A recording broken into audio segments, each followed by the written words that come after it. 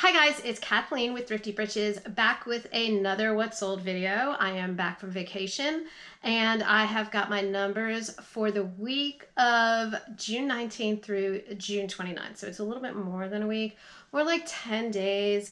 For those of you who are new to my channel, I am a part-time reseller and a full-time school counselor, and I have an eBay store with my sister Karen, who's a full-time kindergarten teacher and a part-time reseller.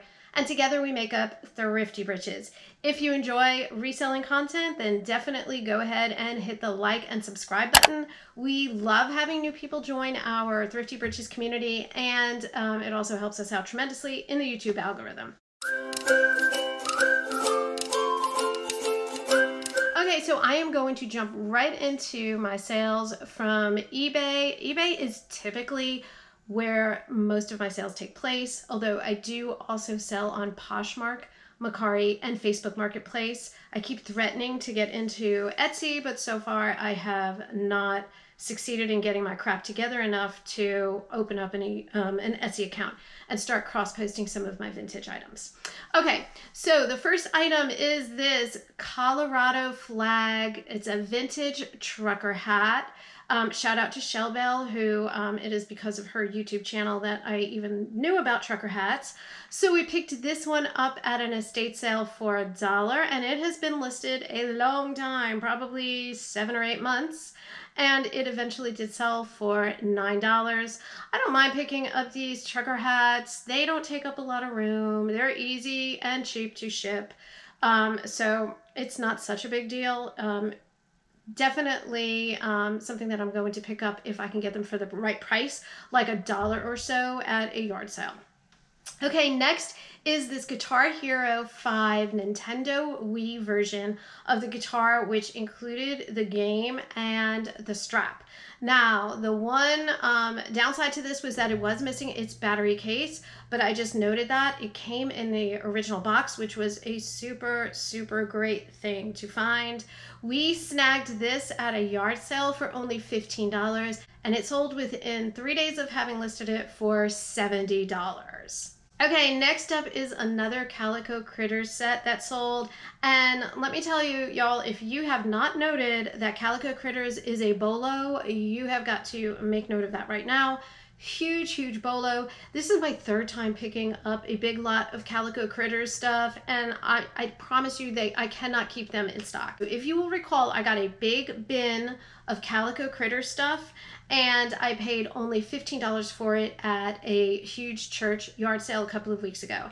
I divided it up into 12 different lots. So far, 9 of the lots have sold already for a net profit for us of $123.27. That is net of the 15 bucks that we laid out for it, and net of all shipping costs and all costs that we assumed paying eBay or Mercari, which is where most of them sold. I think one might have sold on Facebook Marketplace.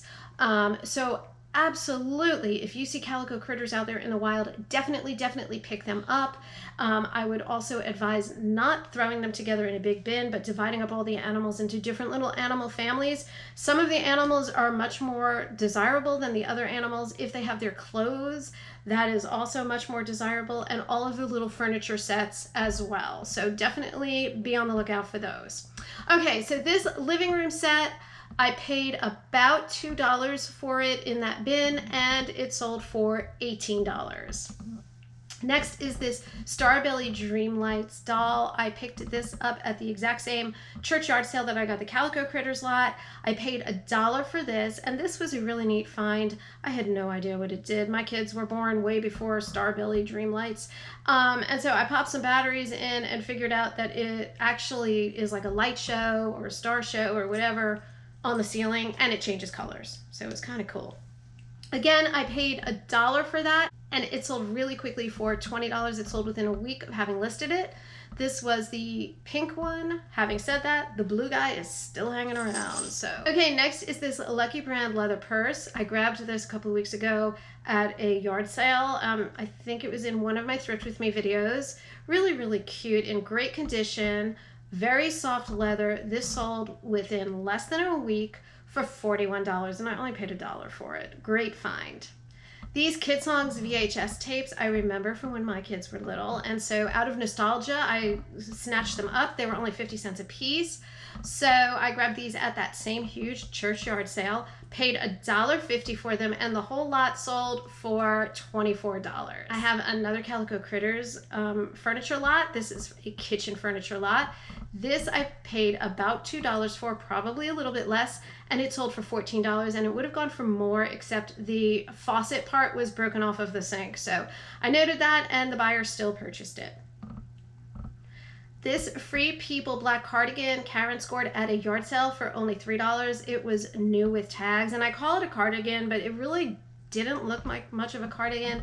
It was kind of weird. It had like this twisty front thing, and then it had an open back with a little strap around the back. I'm 54, so it's really not in my wheelhouse, but it looked cute if you're young and you can, you know, pull that off without getting arrested. God bless you. It was in a size, oh gosh, I didn't write the size down. I think it was in a size small or extra small. Again, Karen grabbed that for $3 and we sold it for $22 about 4 days after listing it. This Easel Anthro Scoop Neck t-shirt in a size large. So it's Easel brand, sold at Anthropologie. I will not do this again. We picked this up at Goodwill for $5.99. I think we grabbed it on the half price day. So then it would only be about a $3 investment, but it only sold for $10. So I think Easel, and it's been listed for a hot minute too, so I don't know if Easel's the best brand to pick up. I'm finding a lot of the Anthropologie brands are very hit miss for me lately. Let me know in the comments if you're seeing the same thing. I'm trying to scale back a little bit on those, and at least on t-shirts and things like that. Maybe for sweaters for the winter I might see it a little differently, because those really seemed to move for me last winter. I'm gonna have a kind of wait and see approach with that. Okay, next up is this Life-Proof pink case for a 6 Plus 6S phone. This was recently returned to me because the buyer purchased the wrong size.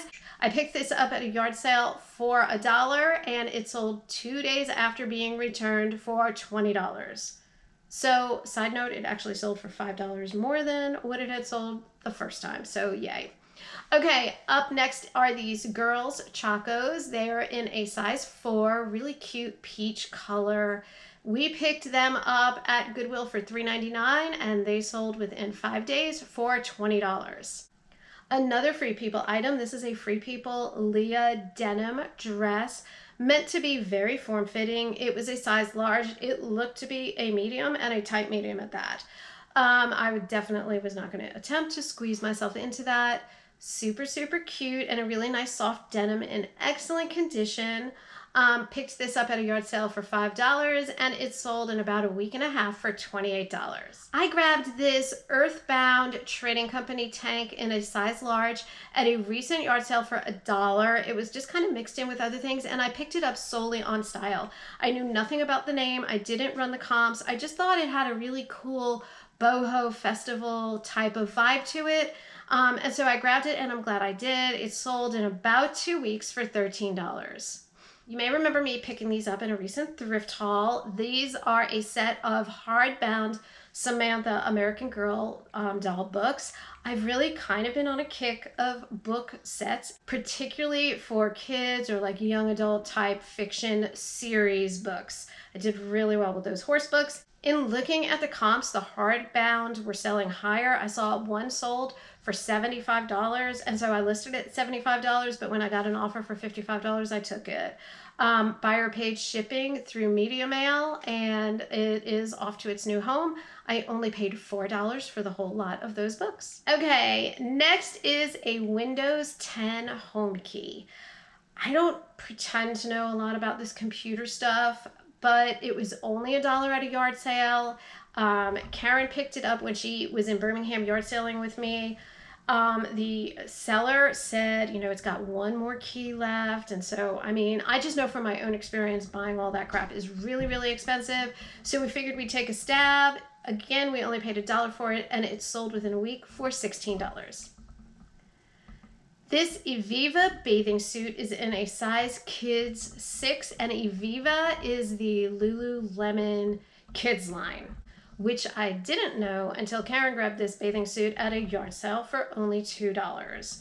It was listed about 5 or 6 days before it sold for $19. Karen also grabbed this Bobbi Brown No. 4 perfume. It had only half the product remaining, but the comps were super, super strong. This is another BOLO. Y'all, I would have walked past this. She has a really good eye for stuff like this. She scored this at a yard sale for $4, and it sold within 4 days for $75. For used perfume, go figure, right? Makes no sense to me, but we were super stoked to not only find it, to sell it so high. Okay, I am going to move on to my 2 only Poshmark sales. So the first thing that I sold in Poshmark were these Nike sneakers. These were actually my nephew's former sneakers that were very gently worn, so cost of goods was $0. And we flipped those for $22. And the next thing was this pair of Vionic sandals. These were a really pretty stacked heel sandal in a black leather. I can't remember the size, but I'll flash it up there when I'm doing my editing. We grabbed these at Goodwill for $5.99, and they sold within a week of having listed them for $40. Okay, and the last 5 items that I'm gonna share with you are all Mercari sales. These were all sales in which the buyer paid the shipping. I'm steering away from free shipping because it makes me crazy. And I always forget when I'm doing offers that I have free shipping thrown in there, and then I just get mad at myself. So all of these, again, were buyer pays shipping. Okay, first is this batch of Cinderella PVC figurines, or I put cake toppers on there. I paid 50 cents for these. They were in a huge bag of all different figures that I lotted up into about 6 or 7 different lots, and I only paid $2 or $3 for the bag. So no more than 50 cents in. They sold for $15. Another Calico Critters set. This is a bunny family of 4. I am about $1 into this set, and they sold for $10. This Little Critters pair of stuffed animals, I paid $1 for both of them. It is the brother and the sister, and it's the Kohl's Care brand. I've had a lot of luck moving Kohl's Care's literature type of stuffed animals. So if it has something to do with a book or anything like that, I've just had some luck moving it. They seem to move fairly quickly. These were only listed about 3 weeks. They don't go for hundreds of dollars, but if I pick something up that I know is going to move in a few weeks, I'm okay with that. I actually think I paid less than $1 because I had gotten a big bag of stuffed animals at this yard sale for only $5, but being conservative, I'll give it $1 as cost of goods, and it sold for $7, and I took that on an offer. The last 2 items are both Calico Critter lots. First is this Buckley deer family, and this is what I mean about separating out the Calico Critter animals. The deer, for whatever reason, were extremely rare, so they went a little bit higher than some of the other animals. I think I had them listed for about $26, and I took an offer of $20 on Mercari, and all in probably $2 cost of goods. And the last item is this floral bedroom set. I picked this up for about the same $2, and it had some crayon or marker coloring on it. I started to use the pink stuff to try to get some of it off, and it started to fade some of the floral, so I quit doing it, and I just took some pictures of all the scribbling and noted it for the buyer, and it sold for $12. All right, guys, so for the totals, those are 24 items for which we paid $66.97, leaving us with a cost of goods for this What Sold video of $2.79. We sold everything for an even $600, taking out the cost of goods of $66.97 and also backing out the 20% that I used to estimate fees of $120. That still leaves us with a profit for that 10-day period of $413.03. That is my sweet spot. When I'm looking at my 7 to 10 day data, I like to see it right around 400. That's what I consider it to be a really solid week. And please also keep in mind, my eBay store was on time away for most of this period. We left on the 24th, and I didn't return until July 4th, late in the day.